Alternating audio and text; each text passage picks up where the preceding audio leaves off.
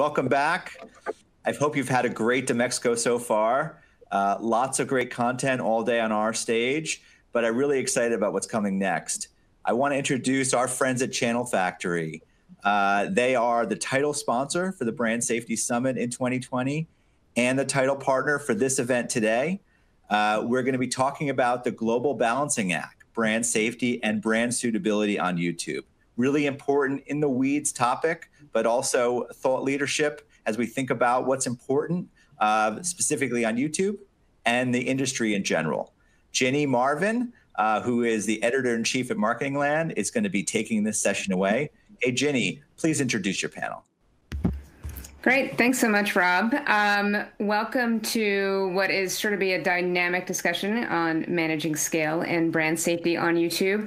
I am thrilled to be here with Tony Chen, CEO of Channel Factory, Lisa Utzschnieder, CEO of Integral Ad Science, and Joshua Lowcock, Chief Digital and Innovation Officer at Worldwide.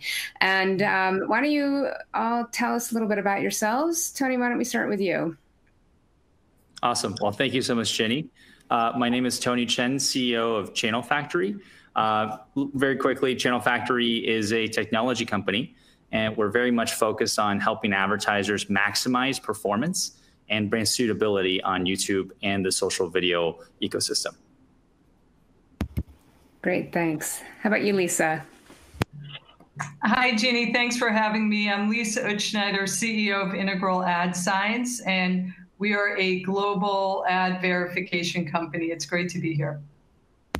Great. And Joshua, how about you? Yeah, my name's Joshua Lowcock. I lead all of digital for I also lead brand safety globally for the agency.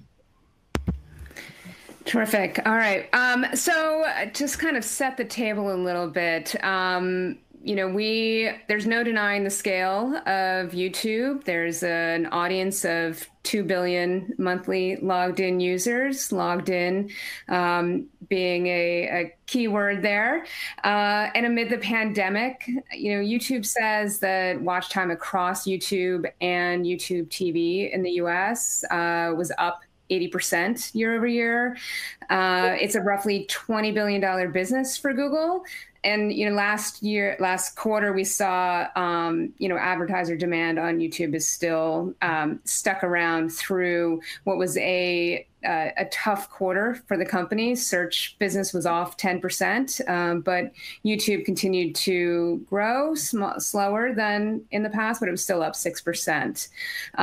But we obviously are all here because we know that there are challenges for brands, and with more than 300 hours of video uploaded every minute on a wildly divergent spectrum of topics, you know, assuring that our ads appear with brand appropriate content and still at scale is obviously far from clear cut. So I guess, you know, I'd love to just dive into this and pose the question to you all. 2020 has been a year like no other, and that has become cliche, and yet it's, you know, it seems to not ever be stopping. So, you know, with the pandemic, social unrest, with Black Lives Matter movement, elections obviously coming up, and climate issues, our friends on the West Coast, where the world has literally been on fire. I guess thinking more broadly about the advertising ecosystem and YouTube specifically, like how are you thinking about brand safety in this the context of 2020? Is it more important? Is it more complicated? You know, I'd just love to get your thoughts on all of this. So, Lisa, why don't we start with you? Sure. Great question. Great setup. So I would say 2020, I mean, none of us have ever experienced in our lifetime a year like 2020. And it's been quite a ride, especially in the digital ad industry and for marketers. When COVID hit globally, we saw, and it started obviously in APAC, then EMEA, and then here in the US, it It took marketers by surprise, first off, in terms of the need to have a brand safety strategy. Many of them who didn't have a brand safety strategy really started to lean in, partnering with the IASs of the world, channel factories of the world, trying to get their head around, okay, how should I think about COVID-related content, news? How do I think about brand suitability in this new world we're operating in, where everyone's remote, everyone's virtual? Consumers are watching more and more streamed content. And for marketers in particular, how to ensure that they're making those right connections with consumers, they're coming across as empathetic brands, their brands are adjacent to content that is safe, that is appropriate for their brands. And it was just a new territory for all of the marketers and the ad agencies. And for IAS in particular, what we found is that more and more marketers were leaning in to IAS to really get a better understanding of how to approach contextual and brand suitability in a more sophisticated way, how to get a better understanding of the tools that were in place so that they weren't just blocking all COVID-related news, yet that their brands were adjacent to content that they found appropriate. So I think since COVID hit to now, marketers have those brand safety strategies in place. We'll spend time talking about YouTube in a bit, but brand safety strategies in place, much better understanding of how they want their messaging to be in this new world that we're living in, coming across as more empathetic brands and marketers, and making those really important connections with consumers. Yeah, the empathy is a really, I think, a key word here. We certainly saw a lot of conversation around the need to be empathetic. So, Tony, I'll turn the question to you in terms of if the sense of brand safety and what's involved in it has shifted or evolved over this year. Absolutely. And I think great question. In terms of what's going on, I think brand safety has been a pretty big topic for the last couple of years, and this year especially, to Lisa's point, brand suitability and the customized approach for each advertiser is becoming more and more important. Right. With everything going on with the social unrest, with, political, et cetera, there's just a lot of different variety of content that's now being created. So new categories and how it's influencing music, news, and a lot of different topics. Right. So that's ever more important to basically have the advertisers' alignment on what is appropriate for them as an advertiser. Especially on a suitability side, so that they can make better decisions, from an advertising perspective, and to make sure that they can still achieve the scale they need to achieve. Great, and Joshua, same question. Coming from the agency side, your role at have the conversations around brand safety shifted or changed at all during this time? Yeah, so the conversations have absolutely shifted for us. We're pushing, clients in the direction of thinking about media responsibility. It's a difficult year on so many levels. It's important that advertising funds content and stories that needs to be told, whether that's factual information around the pandemic, whether that's the impact of social injustice and the Black Lives Matter movement. So we're really pushing our clients to think about how you actually support content that matters so that stories and the truth gets out there, and not use brand safety as an excuse to sort of avoid difficult conversations. I just want to follow up on that a little bit. Like, how have those conversations gone? I mean, are brands getting that? Are they seeing that? Or is there fear there? Are they rethinking what brand safety is and what those parameters around what brand safety looks like for them? Those conversations have gone really well. We reframed everything around something called media responsibility principles. So we released 10 media responsibility principles, and we got clients thinking about media investment in context of other activities they do, like corporate social responsibility. So that's a part of their business where they make ethical, value-based decisions about what's positive and good for society. And so bringing that side of the business into the media investment side of the house has actually really paid dividends, and clients have embraced that. Yeah, it's really fascinating to see brands kind of embracing this side of their stories more, and the media responsibility, I think, is really interesting. Lisa, so where do you kind of see the future of brand suitability on YouTube? And I guess I'd also ask, are you thinking of brand suitability and brand safety as the same things, or how do you think about the nuances there? So brand safety and brand suitability, we actually see them as a little different. So brand safety is more binary. You know, that's the content that I can't think of any marketer who want to be next to, you know, incredibly violent content, inappropriate content. Brand suitability is much more nuanced, and that's where I see marketers really leaning in for guidance with brand suitability. Different brands have different risk levels and tolerance for risk and the type of content that they would be adjacent to. And when I think about the future of brand suitability, and this is a big reason why we announced our partnership with Channel Factory, marketers, especially now, you know, they want to partner with us for more sophisticated solutions around contextual, around optimization.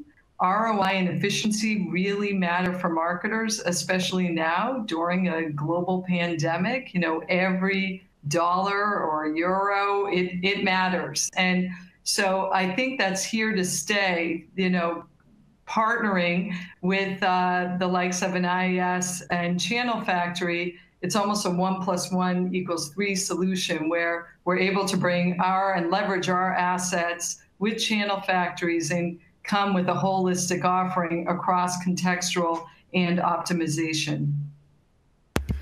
Great. And yeah, Tony, if you can tell us a little bit more about the partnership, what Channel Science, the new product is, and what it's meant to serve. Yeah, absolutely. So Channel Science is basically a product that we've been developing with IS. And our goal is 3 elements. It's to achieve brand safety, brand suitability, and performance. So those are the 3 key pillars. In terms of, the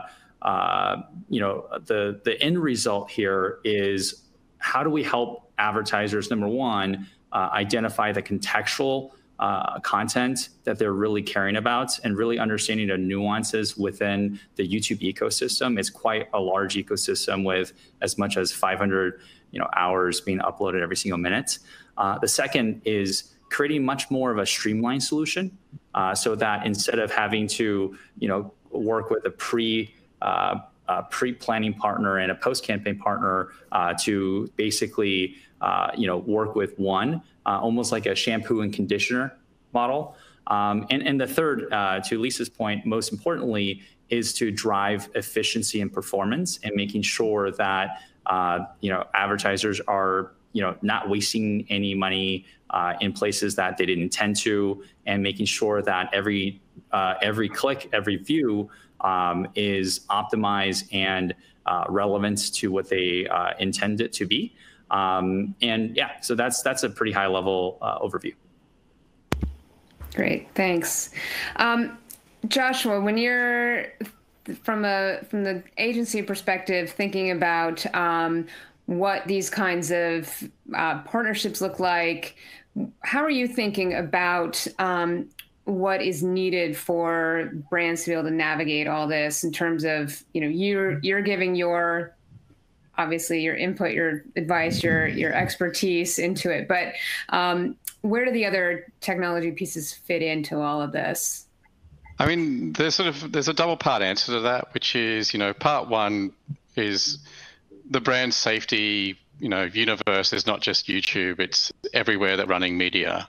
So it benefits us and our clients to have a consistent approach that we can use everywhere. The part two of that is you also need deep functional expertise in certain platforms. So YouTube is particularly unique. It's so fluid, dynamic. Creators are, both innovative but unpredictable. So you need to have someone who you can sort of benchmark how you're measuring and balancing for brand safety everywhere, plus also benefit from the unique attributes of custom environments like YouTube. So that's what we're always looking for, because at the end of the day, in all fairness to Google and YouTube, I'm trying to make decisions on where I spend my money everywhere, and I'm not making brand safety decisions in a silo. Right. Yes. So you're thinking more omni about it. And I guess so that kind of speaks to YouTube's position in this ecosystem. And obviously you want to be thinking holistically, but maybe we can talk a little bit about how you've seen brand safety, brand suitability measures and controls being handled on YouTube, and from the actions that the company itself has taken. But has it gotten better? What are the big challenges or things that brands really need to be cognizant of while they're, again, trying to balance that tight line between scale and suitability and safety? So, Tony, why don't we start with you? So I've personally been in the YouTube ecosystem for about 10 years now, and I've seen it evolve from the very nascent stages of in 2010 to where it is today. And I would say, in terms of the levels and precautions that YouTube has done, they've definitely made a lot of progress on basically addressing specifically brand safety and very blatant binary points of, is this something that any advertiser would even be interested in, right? And they've done a good job of moderating, taking that out. And I think throughout the years, different events have happened, right? In 2017, certain, really different types of content were taken apart. And in the last couple of years, pedophilia, the comments issue, et cetera, Google has done a lot of part there. But, from a brand's perspective, still, brand suitability requires a lot of customization and a lot of nuances that, it's really needed to understand what the brand wants and help them customize. So I would say Google and YouTube has done a great job from brand safety, binary perspective, but from a brand suitability and customization perspective, it's hard for Google to kind of be able to service the different needs of every single type of brands, right? Everyone is so different. So that's why, we exist. Yeah, and just to add to Tony's comment, I remember when I joined IAS in January of 2019, the first 2 quarters, I did a lot of listening and meeting with marketers, meeting with the holding companies. And back then, which is more than a year and a half ago, the consistent feedback was, please, please, please work with YouTube, help them with their brand safety, brand suitability capabilities. And I have to say, it's been a complete 180 from a year and a half ago to today. And to Tony's point, Google has really leaned in. They've taken brand suitability very seriously.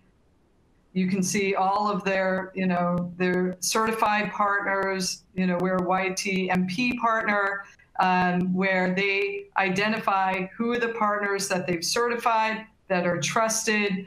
They lean in terms of co-development on roadmaps, constantly reaching out and asking us for feedback, asking their various partners, and working closely with the marketers. And that feedback I heard a year and a half ago, I do not hear that today about YouTube. Now I think the new territory are some of the social platforms, and you saw that with Black Lives Matter, that marketers are protesting and saying, we'd like the Facebooks of the world now to lean in to brand safety and brand suitability. Yeah, and the social side of things could be obviously a whole other long discussion. So it is interesting to see, the discussions around YouTube, how they've changed over the last year or two, and that level of responsiveness. So I just want to touch a little bit more on this partnership, and Lisa and Tony, kind of where it fits into this broader discussion that we're having. Anyone can start. Lisa, if you want to just, sort of how do these kinds of partnerships speak to how this everything is kind of moving forward, including YouTube's responsiveness to these kind of issues? I would say that the partnership evolved.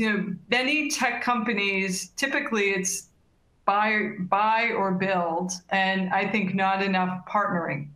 And when we were listening to our marketers and listening to what their needs were, and took a look in terms of how long it would take to build those capabilities, and then was introduced to Tony and got a better understanding of Channel Factory's capabilities and their expertise, especially around performance. And as Tony mentioned, he's worked with YouTube for 10 years.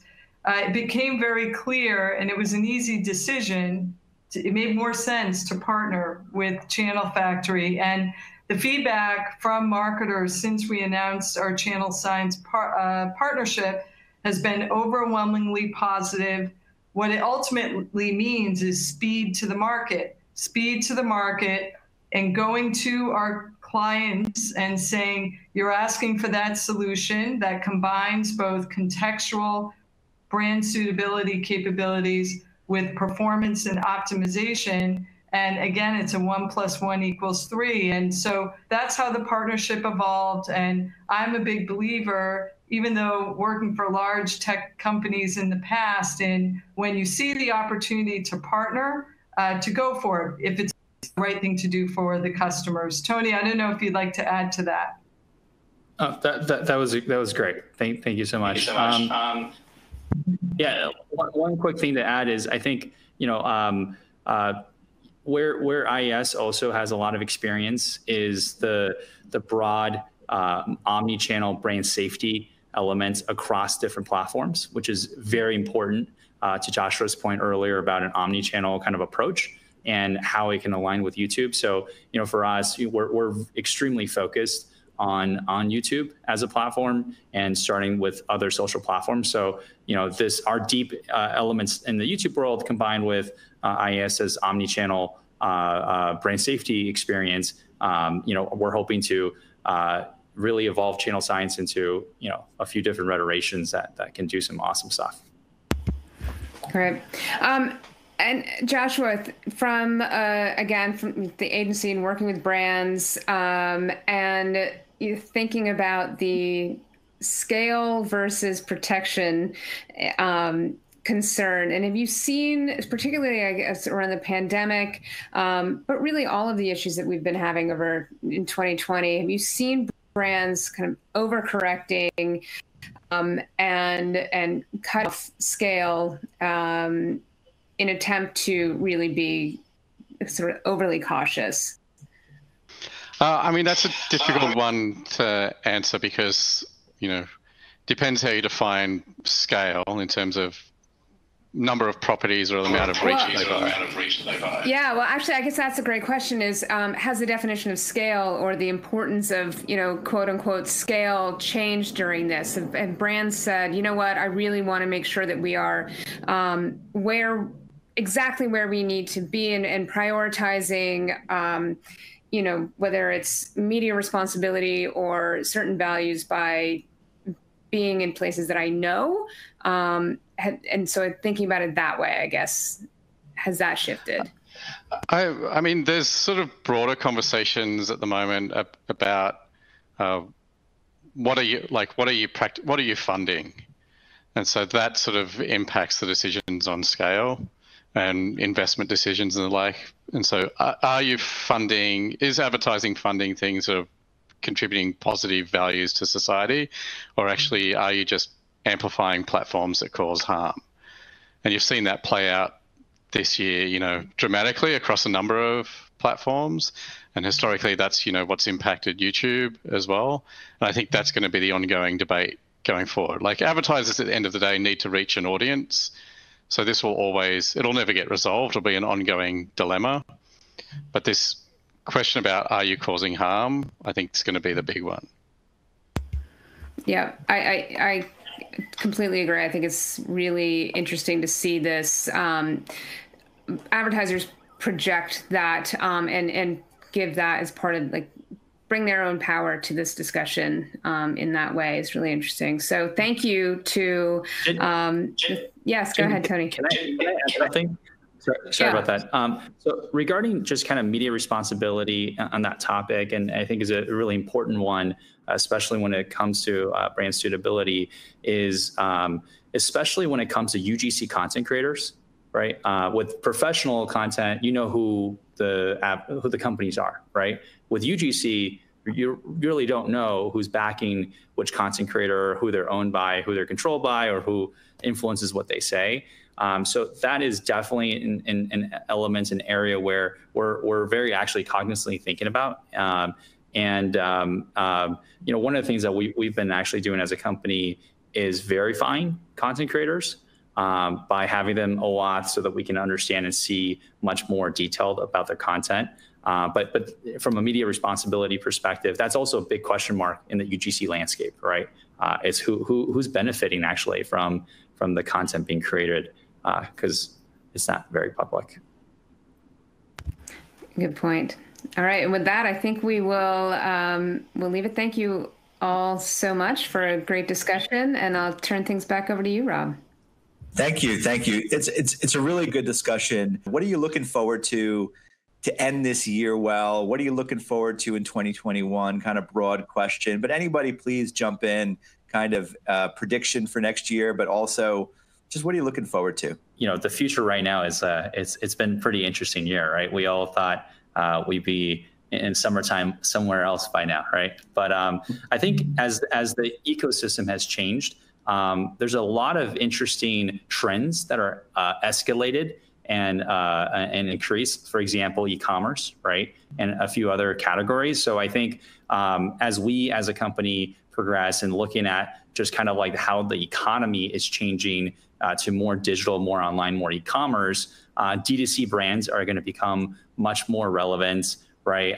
Fortune 500 advertisers are turning much more online than they were before. So these are interesting trends that are really elevating our ecosystem in a very positive and interesting way that you know, we should all be thinking about how to really, at the end of the day, how do we, you know, track back to ROI? The thing that's going to be really good and what we've learned from all of this is there's a desperate need for standardization of industry definitions, and especially when it comes to content categorization. And I'm looking forward to the work that's being done by GARM, the Global Alliance for Responsible Media, and work being done by the MRC to sort of standardize on those things, because we need consistency across platforms as well when we're doing analysis and reporting. I think that will move the industry forward, you know, significantly. Lisa, we got 15, 20 seconds. What are you looking forward to? What's going to bring us forward? Sure. I'm looking forward to cracking the code in CTV. There's huge opportunity in CTV. There's a lot of white space, room for growth, especially when it comes to brand safety and brand suitability. It's the #1 thing I'm hearing from marketers right now.